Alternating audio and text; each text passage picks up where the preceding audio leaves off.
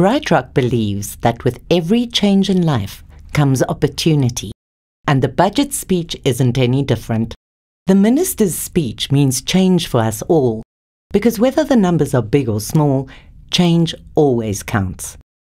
This budget speech, 2023 special edition of the Biznews Power Hour, was illuminated by BrightRock, the first ever needs-matched life insurance that changes as your life changes. Well, I'm Nezo from Tilburg for Biznews, and I have Nezo Sobekwa from S&P Global with me, a political risk analysis, to find out what investors might want in this budget, 2023. And it happens as we have stage 6 load shedding this week, and there's rumors that we've just heard of stage 8 load shedding. Hello, Nezo, and welcome to Biznews. Hi, Linda. Thank you so much for having me, and thank you to your listeners. Troubling times, but this is not something that's new to us. We looked at the structural issues, and we knew that it was never going to be a quick fix, and we in fact forecasted that we'd likely see increased stages of load shedding coming into 2023 anyway, so there we go. So what would investors want from this budget? Well, the investors would be looking at a couple of, I think, key things. Revenue collection, what it is that the minister thinks is going to happen from an Eskom debt perspective. We saw in the midterm budget policy statement, or the MBTPS from last year, that government was happy to take in part of that $400 billion debt from Eskom, and to try and help Eskom in its restructuring or unbundling initiative. So we're going to want to see, are we going to be spending more money than what has already been said? We're going to want to look at the renewables program, as well as the emergency procurement program. I mean, do we have money to get in diesel? Do we have money to fire up coal power stations in the short term? I think these are some of the things that investors are going to want to look at. Of course, there's going to be the whole issue about the public sector wage bill. That's worth talking about. I think we come to that a little bit later. And then, of course, the GDP growth prospects. And what does that mean there and after in terms of the more medium to long term? So I think those are some key highlights or key points of interest for investors. I think what many people noted is that they're always expecting a lot from a speech like Sona from Mr. Ramaphosa, and then he doesn't quite deliver. And Mr. Godongwana can't really deliver if there isn't policy decisions that enables him to do having surprises. So nobody seems to be accepting any positive or really good surprises. Do you think we can expect any? Well, I do think, Linda, that we may not see positive surprises. I think the structural issues are so real that there's really nothing too surprising to come out of it. Look, the revenue collection has been great, and that's a positive. The revenue collection has been great. I think we got about 20 to 30 billion more than we anticipated, and a big reason for that was because of the commodity boom 2020 and 2021, in which the mining sector helped to spruce up that. We also saw, I think, as a result of that commodity boom and the efficiency of the South African Revenue Collection Services, or SARS, this increase. And that's a positive in terms of revenue. What this would likely do is ensure that we don't see increased corporate taxes, because there's this unexpected windfall from these great revenue collections. And so we are unlikely going to see an increase in taxes.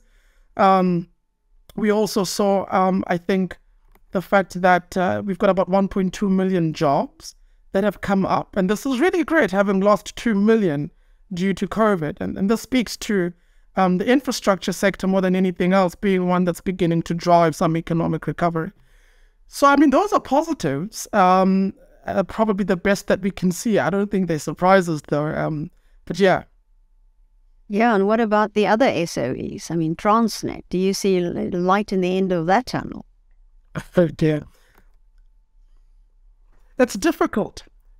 We've got a an embargo that was put on exports, for instance, of ferrous metals towards the end of last year. And that was because there's just so much vandalism taking place in Transnet. We also saw a cyber attack the year before targeting Transnet. We've also seen the derailment of 100 cargo trails at different times, some focused sabotage where operations are concerned, at competing, according to media reports, competing interests in the freight services industry, which has caused quite a number of these targeted sabotage attempts.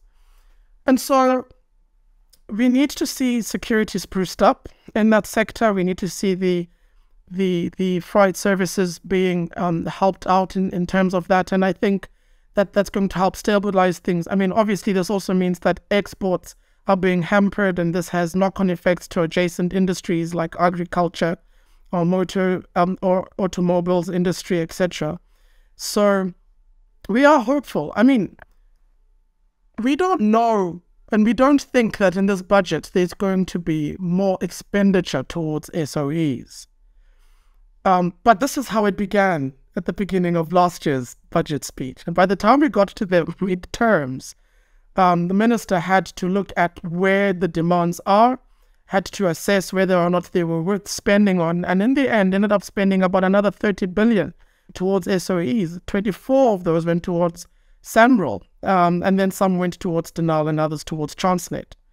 And so we anticipate something similar. Perhaps the midterm budget policy statement may give us a more realistic picture once things like the wage negotiations take place, because those haven't taken place yet. And so we are likely going to see that expenditure revealed. But once they take place, much like what has happened in the past 2 years, where they've been very adamant, we're not going to spend more in terms of public wages. They ended up giving 3%. We think that something similar might end up happening here, both towards the public wage bill as well as the SOEs that you're speaking about. We may end up having assessed the needs and the demands, spending the money that we may not have intended to do so.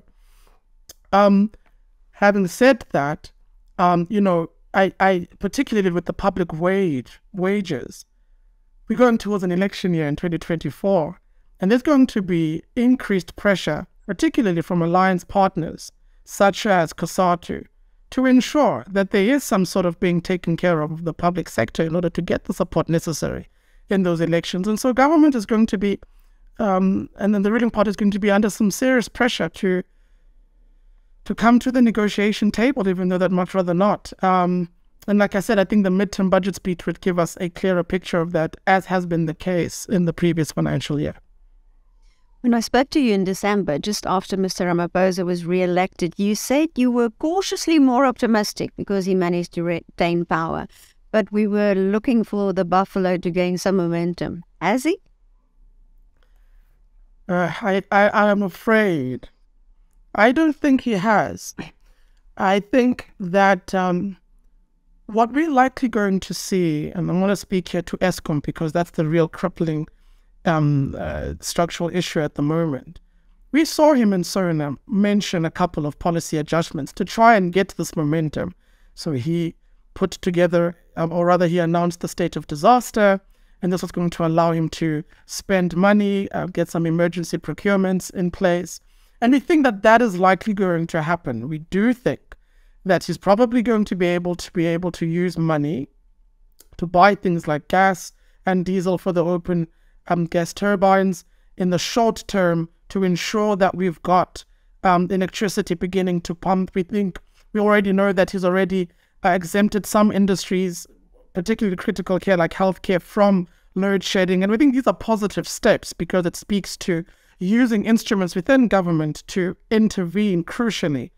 But at the same time, I think what he thought he was doing by taking the electricity problem and bringing it closer to the presidency and bringing it closer to himself through the creation of this Minister of Electricity was to have a more swift, more agile response to the issues by being, a fingertips away from the issues. But instead, we think that he somehow caused some sort of policy complications for himself, because Eskom reports to the Minister of Public Enterprises. However, the Minister of Minerals and Energy is necessary for licensing of diesel and many other energy-related issues. More than that, you've then got to have the Minister of Finance involved from a procurement perspective. Then you've got to have the Minister of Environmental Affairs involved in order to ensure that ships dock and are doing things properly. And now you're going to have a Minister of Electricity. It's about 5 ministers by my count. And what we think this points to is complicating an already complex system. But perhaps if he gets it right, he may be able to ensure that the decisions that are made, particularly from an operations perspective, this minister's scope is more granular in nature. So which power stations are currently problematic? Which generating units are the ones that we need to pay attention to? And how do you respond as swiftly as possible? But like I said, it's going to be difficult. The reason for this, Linda, is because even historically, even before 1994, the SOEs have always been aligned to some sort of political interest. It's always been about trying to improve a particular sector of the economy or servicing a particular sector of the economy. And Eskom for the longest time has been servicing our coal miners. And we've seen that because there's a very strong lobby where that's concerned. If we begin to move away from that towards renewable energy, it means that the SOE is not going to be servicing another sector or interest group within society. And so you can't run away from the politics by involving a minister. Really, it's more long-term, it's more incremental, and it's more complex than he may have made it seem when he announced this magic wand of a minister in the presidency for electricity. Yeah, and that's not what South Africans want. They want a quick solution. Well, you talked about the election just being not far away. And you talked about ships docking. And there's a ship that docked in South Africa, a Russian warship. We can't, you're a political analyst. We can't let you off before asking you about this. How do investors view this? It might be just political games, but could it put off investors from South Africa and especially from the West? Well, Linda, our baseline forecast is that we don't think this is going to cause significantly disruptive relationships between the West and South Africa. And there's another reason for this, and I think maybe they was going into. In the first place, South Africa is already part of BRICS. Relations with Russia and China are expected. To the defense of the South African government, the Minister of International Affairs did say that this had been planned since COVID. And so we understand why the timing of this is particularly precarious. And we also think that South Africa would not be wanting to rock the boat in terms of its Western allies and its relationships, particularly with the EU, which remains a very significant trading partner. There's also that 8.5 billion that has been secured in pledges from the West towards South Africa's just transition policy, which is a very important part of the electricity restructuring. Also, by the way, one of the things that the Minister of Electricity's portfolio will be looking at is just transition as well as climate control, over and above those granular details about operations that I spoke to you about. And as a result, all of those issues, we don't even think that the US, according to our analysts in Craft, especially our US colleagues, we don't even think that the US would necessarily try to impose sanctions or try to deteriorate relationships. We understand that this has gotten a lot of media coverage and has resulted in quite a lot of criticism. Even internally, we've seen our opposition parties in South Africa criticize this as being some sort of tacit support for Russia in the Russia-Ukraine war. But our analysis and our expertise point to the fact that this is unfortunate timing, but we don't think that this will necessarily result in negative sentiment for investment. Yeah, it is unfortunate timing because it's exactly a year that the Russian tanks rolled into Ukraine. So, yeah, stop recording it. So, are you expecting the minister to increase the budget deficit, or will he resist calls for that? Linda, we think that he's going to have to revise the budget deficit. And there's a couple of reasons for that. I think, like I'd already mentioned, there's been a commodity boom. This has helped in terms of revenues. But there are a couple of things that we're not going to have moving forward. For instance, demand is going to drop significantly. You've already got a global demand and inflation and economic growth dwindling, and that's going to impact South Africa's growth. And then, of course, Linda, moving forward, we also know that the growth prospects are going to drop. I mean, currently for the current fiscal deficit, it's around 4.5 of GDP for 2023-2024. But we think that this is likely going to increase to about 5% of GDP in 2023-2024, and that speaks to that kind of revision. So the necessities and the fact that he's not going to be able to have what he's had this year, the commodity boom, the increased jobs, about 1.2 million, it's going to mean that growth prospects dwindle, and that means that the deficit is likely going to increase beyond this year. Yeah, and growth is, as you say, dwindling. Where do you know where it will end up, for the year? Yeah, and like any idea what we could expect? Yeah, fiscal projections are really difficult at this time. We've got projections by economists moving from 0.3% to about 1.4%. As S&P Global Market Intelligence, we've set this at about 0.7%.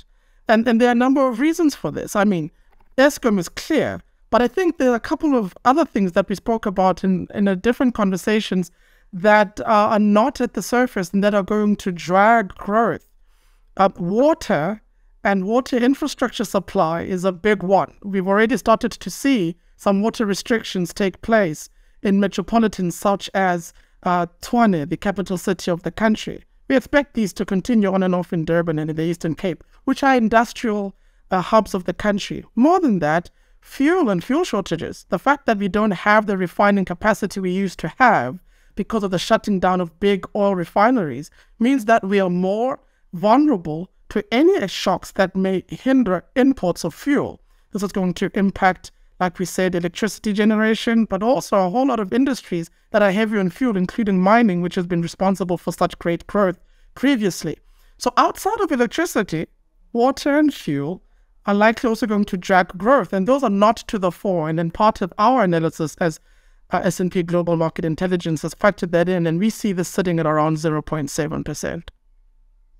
Nezo, always lovely speaking to you. Such interesting perspectives. Thank you for speaking to Biznews, Nezo Sobekwa from S&P Global. Thank you. You're very welcome, Linda. Thank you for having me. BrightRock believes that with every change in life comes opportunity, and the budget speech isn't any different. The minister's speech means change for us all, because whether the numbers are big or small, change always counts. This budget speech 2023 special edition of the Biznews Power Hour was illuminated by BrightRock, the first ever needs-matched life insurance that changes as your life changes.